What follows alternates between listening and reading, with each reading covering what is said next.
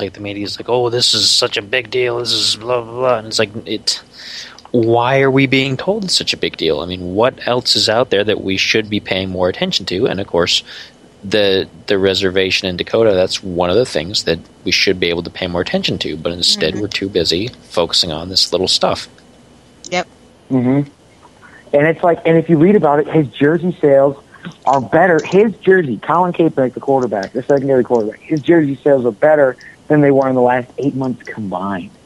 So you look at it. Is he doing this for jersey sales? He says he'll donate the money, but I mean, in reality, people do that because they do it because they want to, but it's also a tax deduction when you donate.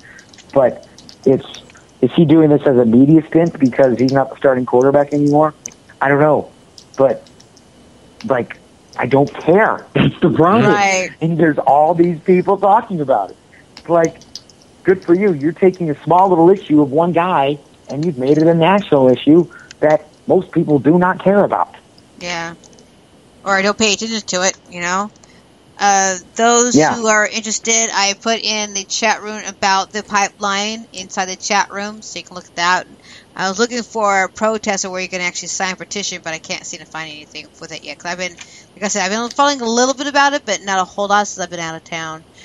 But it's just stupid. I mean, there's pictures on Facebook. Hey, you're not going to, like, bulldoze out, you know, other cemeteries. Why are you bulldozing theirs? It's just not. It's just I've not seen right. that. Yeah. Yeah, and it's just and go ahead. There's just no major media on it, which makes no sense. They literally went to these people and used attack dogs and mace, and no one cares. Yeah. No one cares. Well, it's and I look at these pictures, and it's like, I know these people. These are people I know. These are people I've talked to. I've eaten dinner with these people. And it's like these people, I've got a bottle of water next to me. Could you imagine having to fight for clean water? We are talking the top human necessity. You don't need fire. Yes, food and water. And you are talking water. Yeah. And these people have to fight for it. And they're not fighting. They're sitting there being peaceful. And I don't know. I could go on forever about it, but there's plenty of articles. There's plenty of, you Google it, and you can read all about it. But what bothers me is just that major media hasn't covered it, and we're focused on this quarterback guy, which doesn't make sense because I've had plenty of him already. Believe it or not, I mean, I am Cherokee and I am Choctaw, and the rest of me is old Viking. And I have a little bit heart goes towards Native Americans because they have been shafted all through history, and now they're getting shafted again. And it just, I'm going to swear now, it just pisses me off that half of my blood is getting shafted again in this stupidity. Is like, I can go through history. I can rant and rave about it too, but I'll be polite. No, I'm not gonna be polite. It's controversial. We can do these kind of things. So it's just like, everyone comes over here and took the land and it's already been habitat, and then put Native Americans on a reservation in Oklahoma or whatever, and that's your place. And now they're able to scatter it everywhere, and now they're getting scattered again. And I just like, really ticks me off, and that's my rant. There you go. Yeah, and I will tell you that I know some. I don't know all 3,000. I'm not that popular, trust me. But I know anyway. these people out there. There we go. And we talk to them, and it's like these people aren't going anywhere. I mean, they have refrigerators, they have camps set up. I mean, they're not going to move. No. And they're not going to go anywhere until this pipeline is stopped. I mean, you look at pictures, it is literally, people have tents, people have been there since April. Started with like 10 people in April. And we're talking 3,000 people now. So at what point, my question is, how many people is it going to take for this to be on mainstream media? What's it going to take for this to be a big enough thing to post about? I mean, it's all over Facebook, but you're not seeing CNN. You're not seeing. I've seen it on HLN, stuff like that. But you look at that. There's two big news outlets. There's three. There's NBC, Fox, and CNN, and none of those have covered it, which makes zero sense. And it's kind of an underlying issue with how the media is with everything. It's like right now, we've got that going on, and we've got Venezuela is basically imploding, like completely. Just the entire country is a disaster zone, and you don't hear about it. You absolutely do not hear about it at all unless you go and look for it yourself.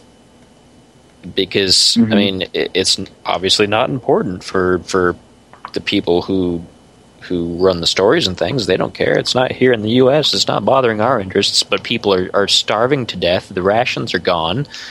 There's almost no law there. I mean, we've got people starving here. We've got people starving in all over the world, and it you don't hear about it unless you look for it. And you should be able to hear about it. You should hear about this stuff all the time. Everyone should know about these things because we should be given the option to do something about it. Yeah. Like quickly, I Googled CNN, Colin Kaepernick. I don't know. 1,380,000 results came up for CNN, Colin Kaepernick. Okay, let me open a new tab. CNN Dakota protest. 173,000 results. We are talking 10%. CNN has covered 10% of what they've covered. I mean, 10-1 from this quarterback to the Dakota Access Pipeline. And it's not just the Dakota Access Pipeline. Yes, it's a huge issue, and I could go on forever. But there's other things we should be concerned about. Much bigger things that we should be concerned about than that. Right. Totally agree. And I could go on forever. I'm sure all three of us could. And then it's just one of the things that the mainstream media controls. They put out what they want for a reason. Yeah. I mean, technically, I'm looking at some of the maps I found on here.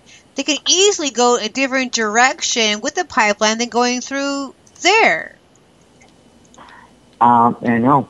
They rerouted it. They rerouted it through Bismarck through that reservation. So, and I mean, there's people from Canada, New York. My mom's been up there. It's just like there's people going, and there's people that. I mean, I watch these videos. There's a video online. I could pull it up of the attack dogs, and I look at the guy on the horseback who's getting attacked by a dog, and I know that guy. I know him.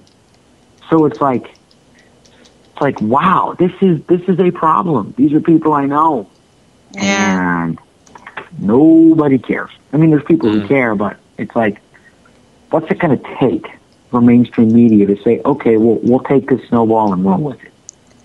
Well, what's going to happen really is that someone has to. I'm sorry to say this, but someone's going to have to die and sacrifice themselves to get any kind of reaction to what's going on, how dangerous it is for this to happen. And it's almost like getting into like Wild West, Pinkerton mercenaries, security services kind of stuff. And it's like, why would we let this kind of stuff happen again? It's got to become controversial, because if it's not controversial, it's not going to be popular. That's why we talk about Donald Trump and Hillary Clinton all day, because there's controversy in there. There's excitement. There's, I want to know what's going to happen tomorrow. I want to know what's going to happen tomorrow. I want to hear the next poll. And until they can, I mean, to me, there's plenty of controversy already, but until the mainstream media says, okay, we can go with this, but they need something controversial to happen like that. Mm-hmm. And hear it from a very young person like yourself should be more eye-opening than hearing it from someone who's been around for ages. You know what I'm saying? You're like into this and speaking up for everyone here, and you're at such a young age, but you're also very controversial when it comes to this kind of topic, and you very know your stuff. So it's very unusual for a teenager like yourself to know these things and to have an open mind and talk about this kind of stuff. Mm-hmm. I mean, to me, at any age, you just have to be open to just, soaking up ideas. Absolutely. And everyone's there's gonna be people out there with different opinions, that's the beauty of human beings. But to me, what's happening, that's kind of a bipartisan idea, is these people, you're not looking at the color of their skin, you're not looking at their culture, you're not going to look at their religion, you're not going to look, I don't care if they're a Smurf and they're blue, they're fighting for water. Yeah. And to me, it's a bipartisan idea that everyone should care about. Mm-hmm. Well, I remember ages ago that someone fought for the drinking water for a plant that exploded and seeped into the ground. They won, but a lot of people have actually died with poisoning. I mean, is this what's going to have to happen with this until people actually take this serious? People's going to die with food or with water poisoning, or they get the idea, hey, this is a bad idea. I mean, I don't know. Is this real? Is this really, really stupid? And I hope that the North Dakota Indian Reservation wins. Yeah, it's just gonna take time, and I know they're not gonna leave, but it's just gonna take time. That's the only thing. Yeah. And if I had a chance to get out there and podcast live, I would do it in a heartbeat. Well, you probably could. Yeah. 'Cause there's people out there who talk. They want people to know about it. Well, give them my email and we'll go out there. Well, I'll go out there. I don't know about Spider, but I'll go out there. my podcast is very, very small, but we'll get it out there. Spokane, Washington. Tacoma. Yeah. Wonder how far it is.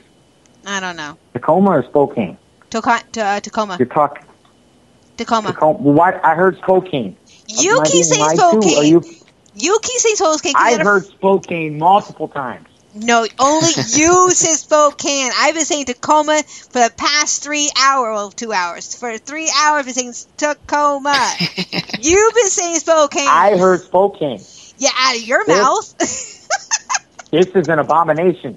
Yes, it is, and I'm going to win. Damn it! That's like that's the other side of Washington. Yes, it is. It's right what by do you guys Seattle. Have in Washington? Like Spider and I, we have corn.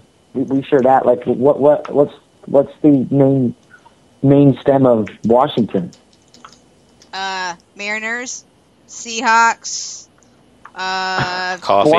coffee, Starbucks, Portland. Yeah, no, Portland's completely is in Oregon. We're not in Oregon. We're in Washington. Mount Rainier, Mount St. Helen. Oh. You probably have a good export of hipsters, don't you?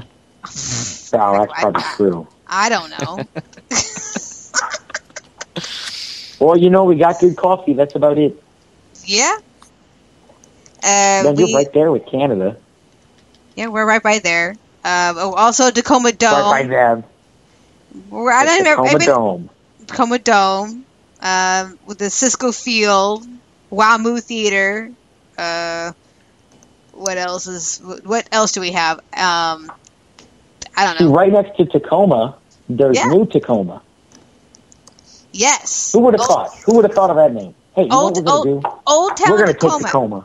Old Town Tacoma. And we're going to take Tacoma. You know what we're going to do? We're going to make New Tacoma. Absolutely. Because we're going to take Chicago. Okay? Get this. And we're going to make New Chicago. Who would have thought? Now it sounds like a sci-fi movie. Okay, we're going to go to New Chicago. We're going to get those aliens. You got the Tacoma Mall. You got South Tacoma. See what? You got to tell me what's the difference between North Tacoma and South Tacoma. What's going on? That's what's showing up. It all depends on the district and where you roll into. Some is hilltop, bad area. The other part is all preppy stuff. It all depends where you travel to. Some places a lot nicer area. Some places aren't. It's not. See, I pull up South Tacoma, and it's like, okay, cute little town, nice little deal. And then you go to the north end of Tacoma, and it is like, whoa. Yeah. I'm kidding. It's just there's a lake. There's There's a railroad track in North Tacoma. Who would have thought? Who would have thunk